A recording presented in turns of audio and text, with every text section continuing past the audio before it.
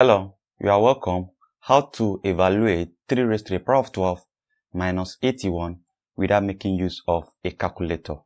So now we will rewrite this 3 raised to the power of 12 as 3 raised to the power of 6 times 2. Remember 6 times 2 is 12.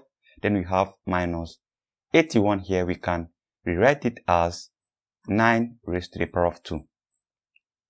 So the next thing we are going to do is to make use of this identity. If you have a raised to the power of n times m, this equals a raised to the power of n or raised to the power of m. So we are going to apply this identity right here. That means we will have 3 raised to the power of 6 or raised to the power of 2 minus 9 raised to the power of 2. Now, if you look at what we have here, we have 2 here and we have 2 here. So we can make use of difference of 2 squares. That means if you have a raised to the power of 2 minus b raised to the power of 2, this equals a plus b times a minus b. And in this case, a equals 3 raised to the power of 6 and b equals 9. So if we insert this, for a and b, we are going to have 3 raised to the power of 6 plus 9 times 3 raised to the power of 6 minus 9. So, the next thing we are going to do is to find the value of 3 raised to the power of 6. This simply means 3 into 6 places. And if you do that, we are going to have 729. So we are going to replace this with 729. So we are going to have 729 plus 9 times 729 minus 9. So if you add 729 plus 9, you are going to have 738. Then if you subtract 9 from 729, you are going to have 720. Now, the next thing we are going to do is we can rewrite this 738 as the summation of 738 for ease of simplification. So you have 700 plus 38 times 700 plus 20. Now, the next thing we can do is we can say let x equals 700. Let's reduce the whole expression. So we are going to have x plus 38 times x plus 20.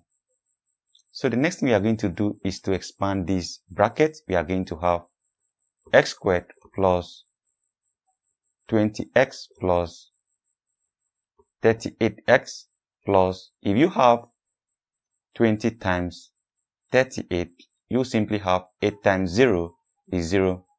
8 times 2, you have 16.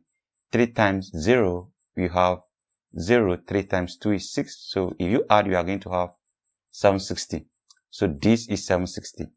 Now we are going to have x squared plus, if you add these two, you are going to have 58x and you have plus 760. Now, the next thing we are going to do is to replace or recall that our x equals 700. So we are going to replace our x with 700. We are going to have 700 squared. Then we have plus 58 times 700 plus 760. So what is 700 squared? If you notice, 7 squared is simply 49. Then 100 squared, you have 4 zeros. So this is 490,000. Then you have plus 58 times 700. We can do that here. You have 700. Then you have 58. 8 times 0, 0. 8 times 0, 0. Then you have 8 times 7, you simply have 56. So the next thing you are going to do is proceed to 5. 5 times 0, 0, 5 times 0, 0, 5 times 7 is 35. So you add, you have 0, 0, 6, then this is 10. You write 1, 0 and carry over 1 here. So this becomes 4,600. So this is, let me draw this out. So here we have 4,600. Then plus, what do we have here? 760. Now the next thing we are going to do is to sum up everything here. The first one is 490,000.